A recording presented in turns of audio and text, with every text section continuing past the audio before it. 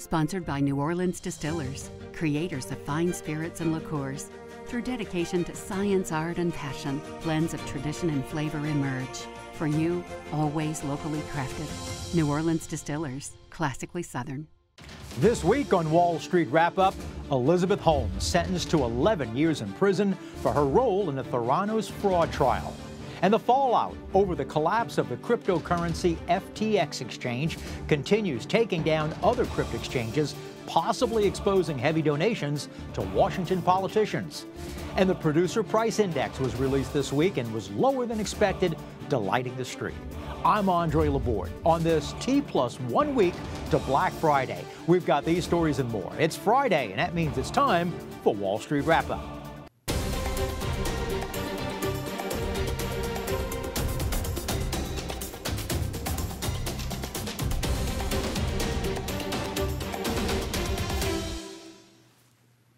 Hi, I'm Andre Laborde. Welcome to Wall Street Wrap-Up on this Friday, November the 18th, 2022. I hope your week went well. Well, coming up tonight, we're going to be talking with Douglas Holtz-Eakin.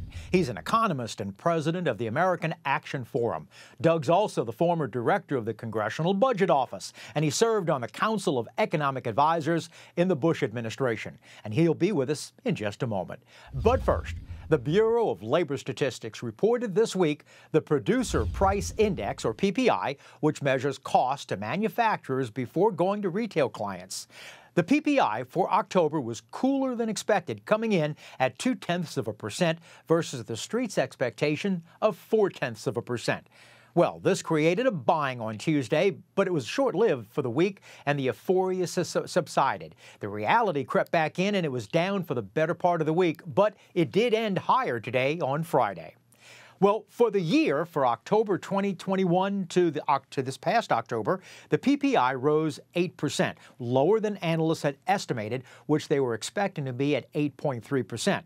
Well, the fallout from the collapse of the crypto exchange FTX continues to unfold, with more details emerging. Last month, Sam Bankman-Fried was on the cover of Forbes' richest people with a worth of over $16 billion. He was heralded by people such as CNBC's Jim Cramer as the next J.P. Morgan. Fortune magazine referred to him as the next Warren Buffett.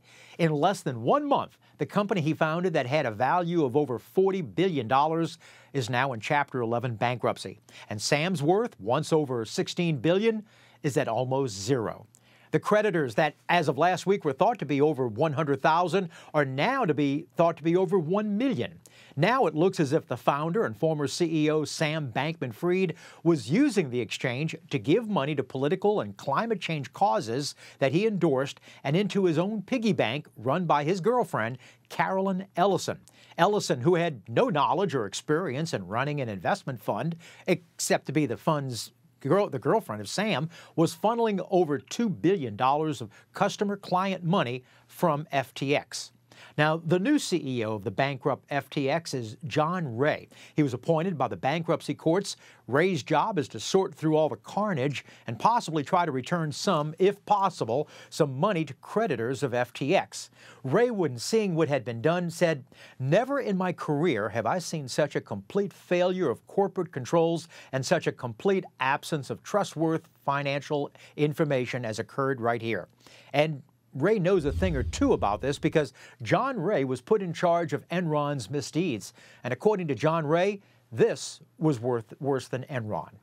Well, the S&P 500 was down nearly 0.75% for the week, but for the day, all 11 sectors of the S&P ended higher. The Dow Jones ended the week at 33,747, just edged up for the week. And this week, the S&P 500, they closed at 3965. That was down 0.6% for the week. And the NASDAQ, they ended at 11,146, which was down 1.5% for the week. Well, Douglas Holtz-Eakin is former director of the CBO and president of the American Action Forum, and he's here with us tonight. Hi, Doug. Welcome to Wall Street Wrap-Up. Well, thanks for having me. I appreciate it. This week, the Producer Price Index was released, and the numbers were better than expected. I mean, we had, for the PPI, we had year over year at 8%, where I think the estimates were going to be at 8.3. Well, the market loved it, and the market rallied on that. But I'm curious your thoughts when it comes to like the Federal Reserve.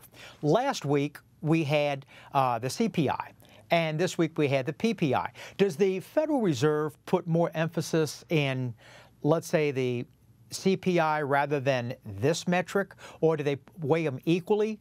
In the end, the Fed is interested in consumer prices, and their preferred measure of consumer prices is the Personal Consumption Expenditures Price Index, but that only comes out quarterly. They get the CPI monthly, and so they focus on that. And I'll be honest, I was really surprised by the market's reaction to the CPI. It came in modestly lower than we might have expected, and core CPI got back to where it was 2 months ago. It wasn't exactly falling off a cliff. And so when we got to today and it reacted roughly the same to the PPI, I thought, man, are they not listening? We are at 8%. We are so far from 2%. It's not even funny. And this is not an indication the Fed's going to stop or reverse course or anything like that.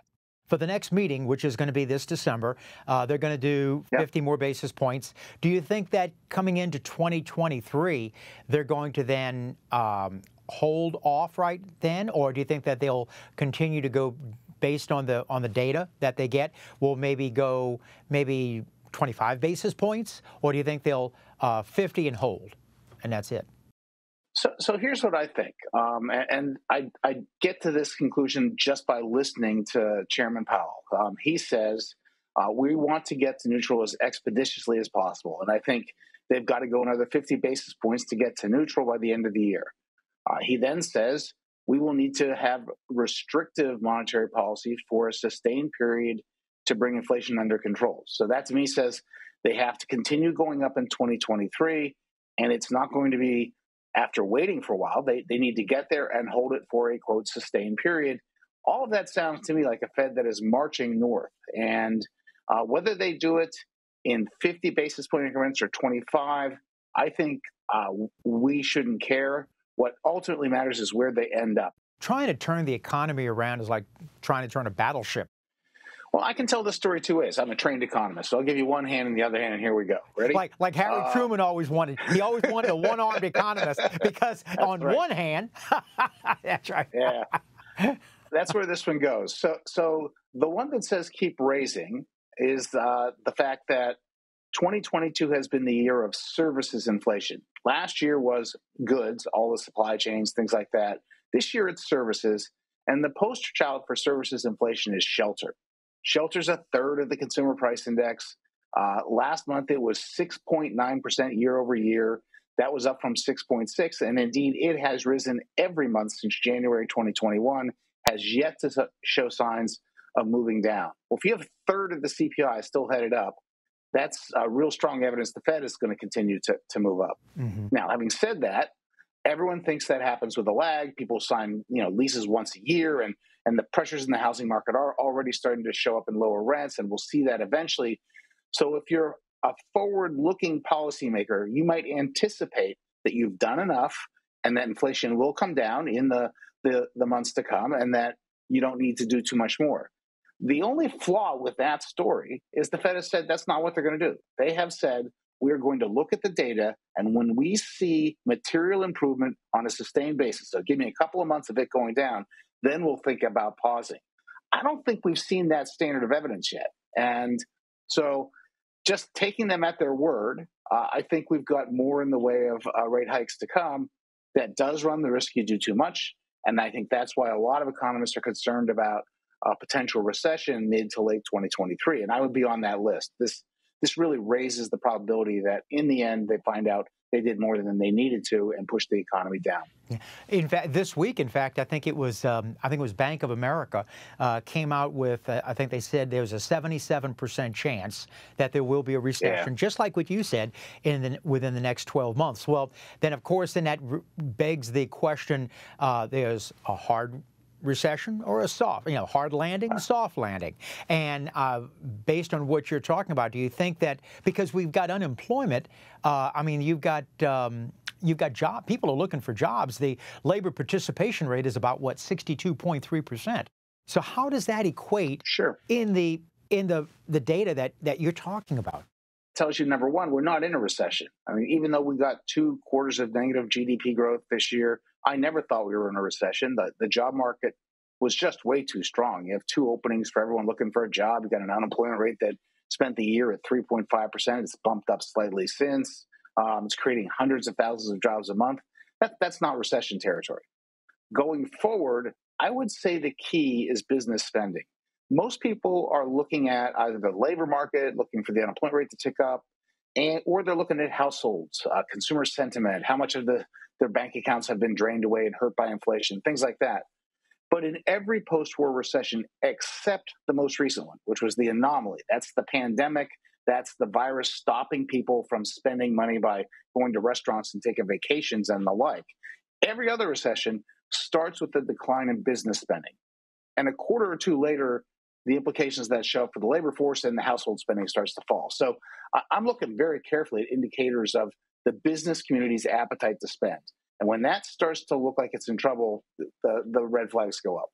When you see this week, Amazon is now saying that they're going to be laying off 10,000 employees. And prior to that, Meta platforms or Facebook and other companies like that, larger companies, but more tech companies, they're laying off quite a bit of their workforce. Is this the first signs of what you're talking about?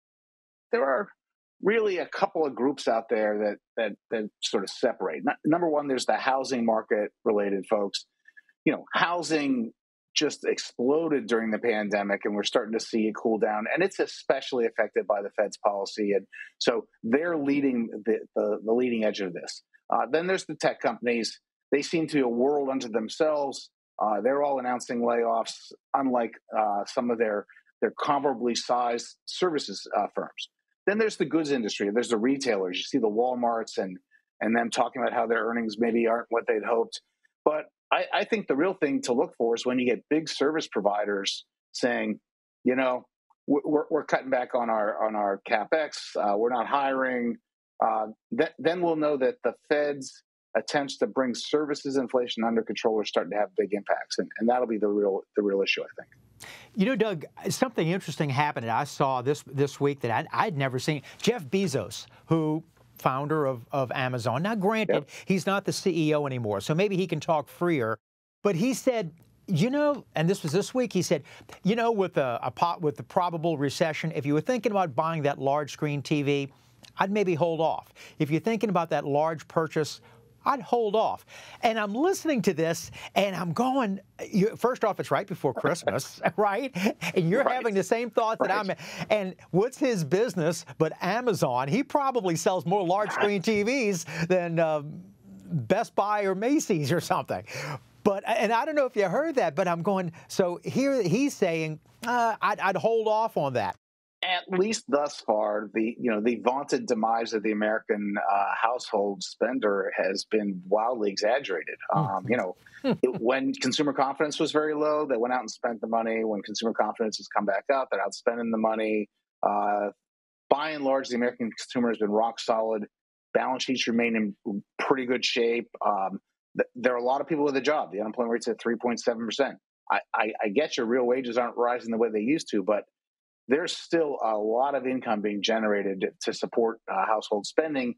And it's Christmas. I mean, the holiday season is a time people go out and spend. So I don't expect, this quarter, the fourth quarter of 2022, to be the one where the problems show up. It's next year. That's where the concerns start to rise.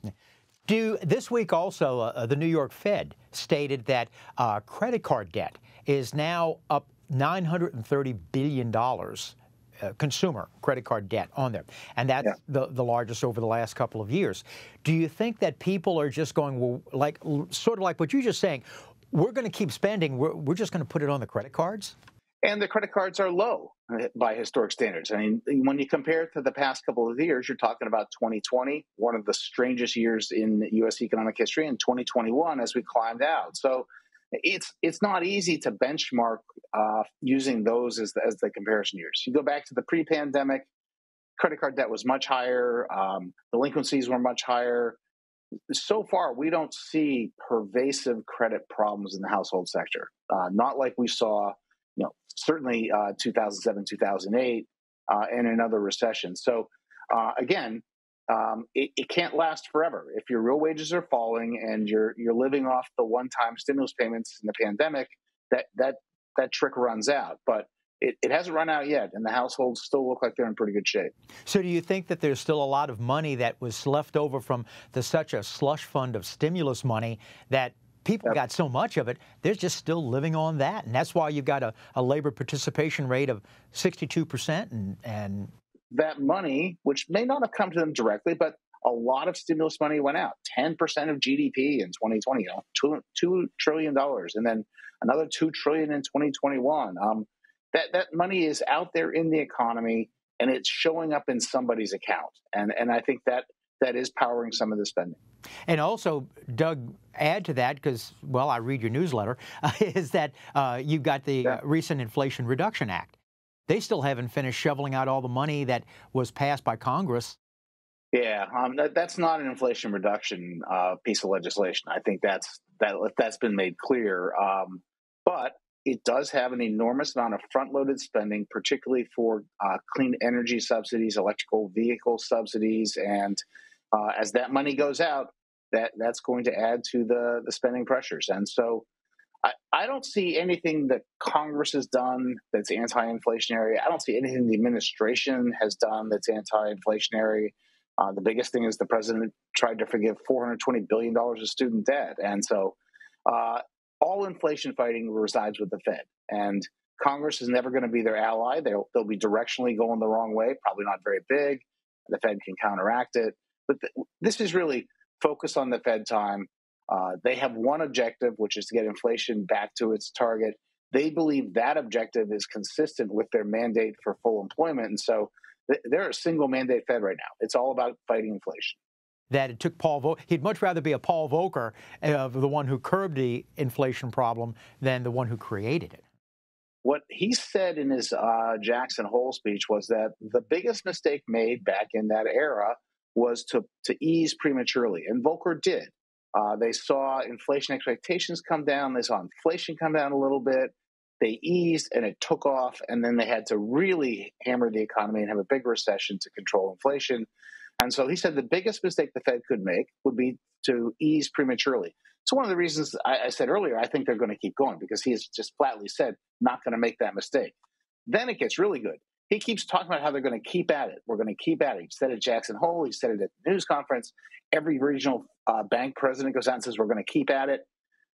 The title of Paul Volcker's autobiography is Keeping at It, the fight for sound money and good government. I mean, you don't have to be Sherlock Holmes. You want to be Volcker. You want to be Volcker. I get it. They made a mistake. They misjudged the inflation early on. There's no way to get around that. But having started, they seem unlikely to quit early. So happy to have the former director of the Congressional Budget Office, Douglas Holtz-Eakin. We're going to take a break, but don't go away. We're going to be right back.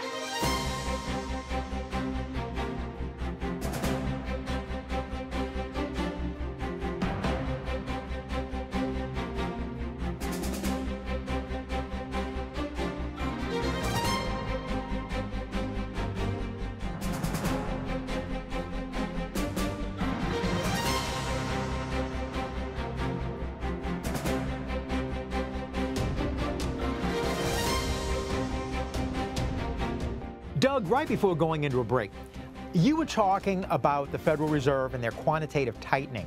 Well, now, as of, I want to say it's March, March of this year, and now they're starting what's called quantitative tightening, which is now where they were buying bonds and dumping the money in $120 billion a month into the economy. Now they're doing the opposite. Now they're trying to take this kind of money out.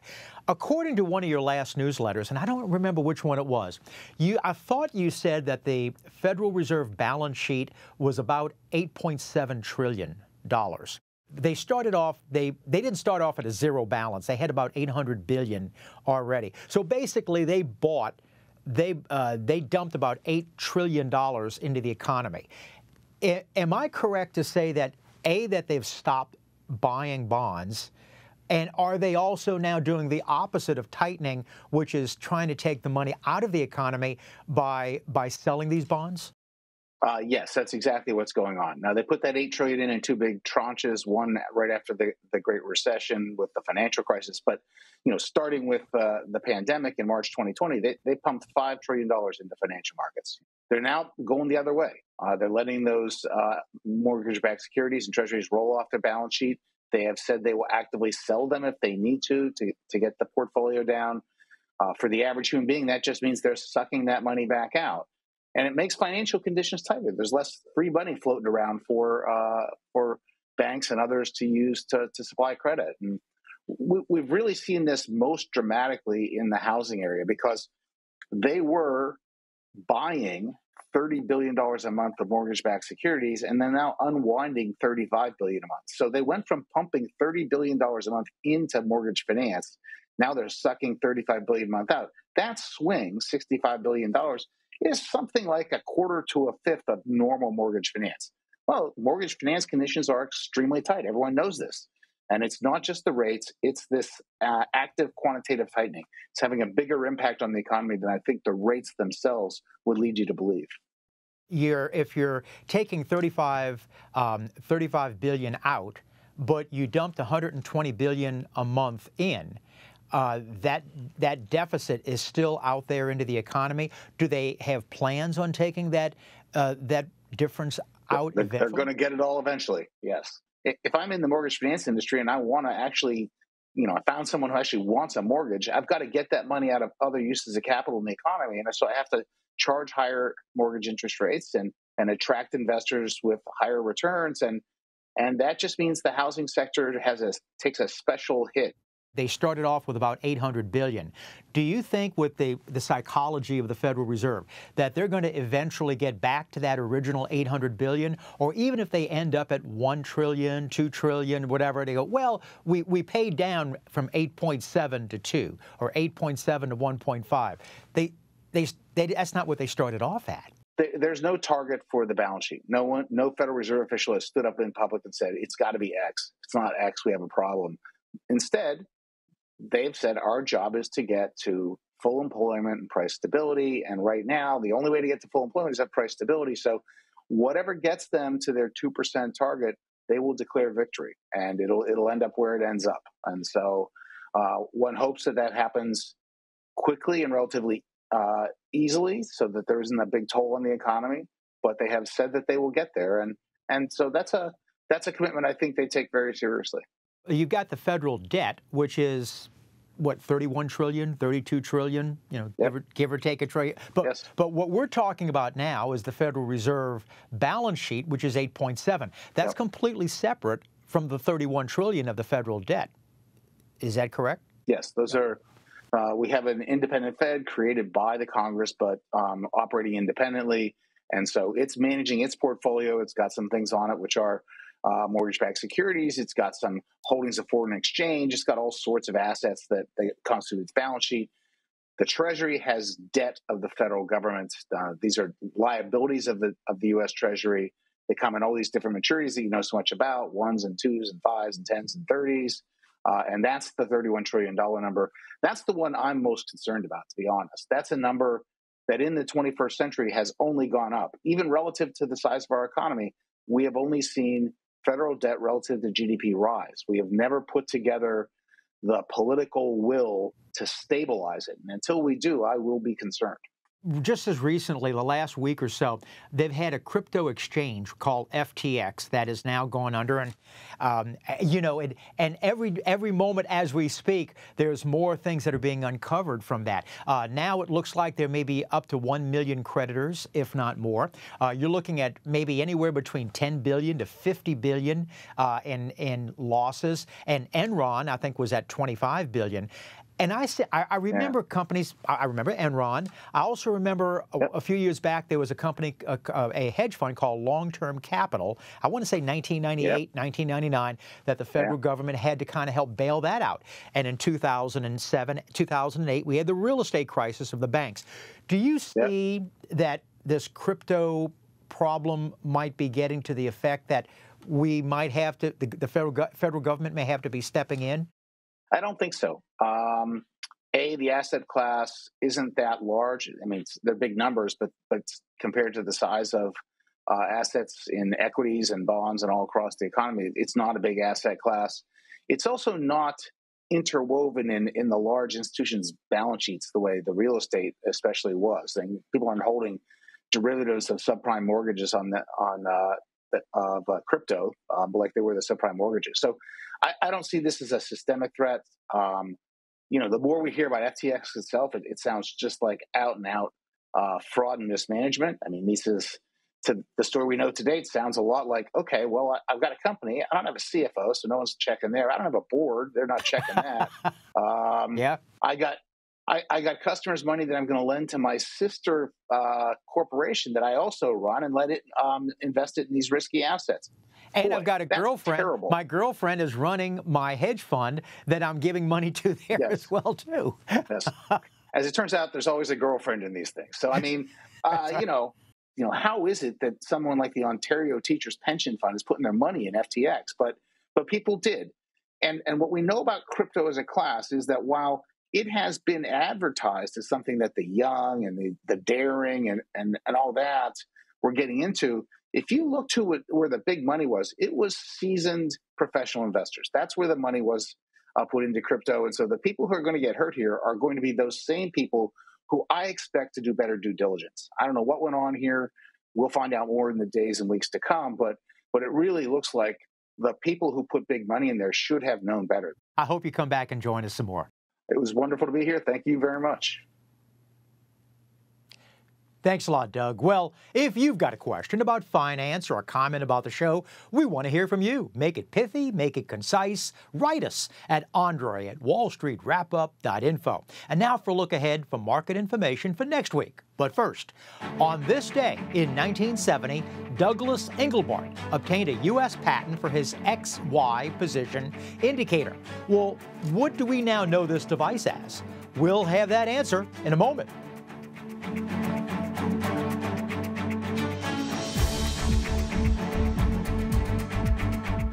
Well, on this day in 1970, Douglas Engelbart obtained a U.S. patent for his XY position indicator. What do we now know this device as? The computer mouse. Well, Thanksgiving is really less than a week away, and grocery stores are going to be packed with those wanting to shop for that dinner to give thanks for the people throughout the year. And it's going to be more expensive with the turkey and all the trimmings. Now, an average 16-pound turkey will cost you this over 20% more this year, more than last year. Well, if you want to stuff that bird, that's going up almost 70% for the stuffing. And peas, that will be going up 23%. And the dough that it'll cost you to buy the dinner rolls, well, that dough has risen 22%. And well, as a reminder, we repeat the show on Sunday mornings. Best way, though, is to set your DVR so you'll never miss an episode. That's our show for this Friday, November the 18th, 2022. Hope you enjoyed it. My thanks so much to Douglas Holtz-Eakin for joining us this evening.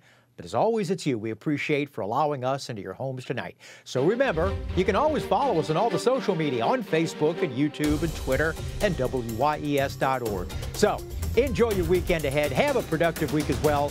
The markets are going to be closed on Thursday, so everyone can enjoy their Thanksgiving. I'll see you next week. Remember, if it's Friday, it's Wall Street Wrap Up. I'm Andre Laborde.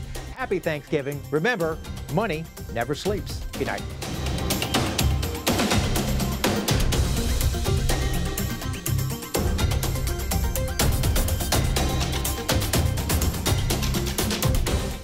Sponsored by New Orleans Distillers, creators of fine spirits and liqueurs.